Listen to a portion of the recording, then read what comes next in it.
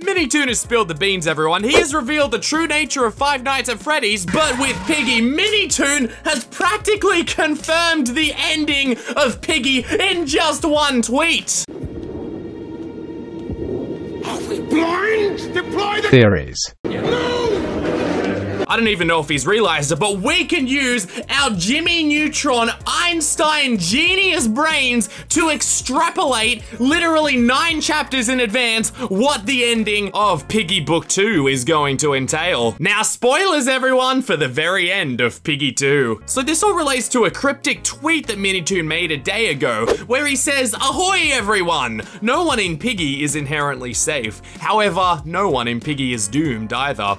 I wonder where we are headed now." So your average, typical Piggy player with the winning smile face would assume that's implying that no one in Piggy is safe. Anyone could become infected at any point. Pony, Willow Wolf, Mr. P, Zizzy. And then in a reply to Hannah, who asks literally no one, he says people could argue that the player is always safe, but they must have forgotten about all the times that they may have gotten oofed.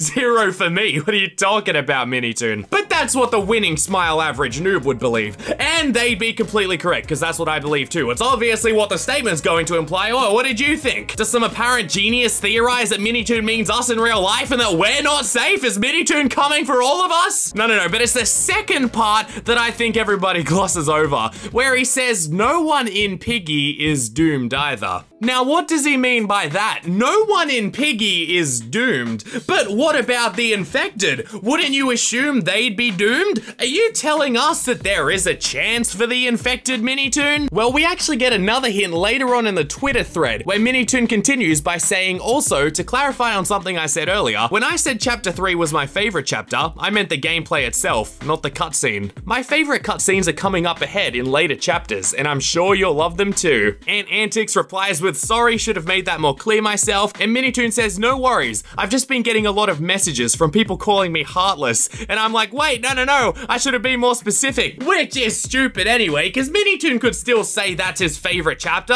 He could still say it's his favorite cutscene if he wanted. Just because he said it's his favorite, it doesn't mean MINITOON's sitting there with a bunch of popcorn laughing his head off as Zizzy shows the scratch to Pony. He can enjoy it for the beauty or the emotion as well. But then MINITOON points out, thank you for your kind words, though you called it a death. Is it really one? And this is the evidence right there, everybody. This is it. This is what we've been theorizing ever since my first theory video. No one in Piggy is truly gone. No one in Piggy is truly doomed. And the explanation from this goes back a long time ago. Back centuries and centuries, all the way to chapter 5, the school, with the chalkboard that started everything on this YouTube channel. The chalkboard that says, I feel everything I do. I can't control my actions. I can't help myself. My mind yells for help, but my body does not agree. I wish the world would understand. Which apparently everyone's forgotten. As this implies, and what I've been saying this entire time, ever since Piggy chapter 5, the Piggies are still alive in there. The characters are still in there. Their brains are still working. They know what they're doing. Doggy would be able to see what he was doing, but he just wouldn't be able to control what he was doing. He knows what's going on, and so will Zizzy. So is Bunny, I assume, unless Bunny got hit by like a train in the metro. And you know what? That actually does make me feel pretty bad when we shoot the infected in game. That also fits in line with MINITOON saying no one in Piggy is doomed. Which is also interesting, by the way, how he says no one in Piggy is doomed. He doesn't say almost no one. So that could technically disprove a lot of the death theories, like Bunny actually died in the metro, she didn't turn infected. But Night Fox brings up a good point about this that I'm sure plenty of you will be yelling about, where he says, I'm not going down that rabbit hole again. You said the same thing with Bunny, and her ghost butt was trapping me up and down in chapter 12.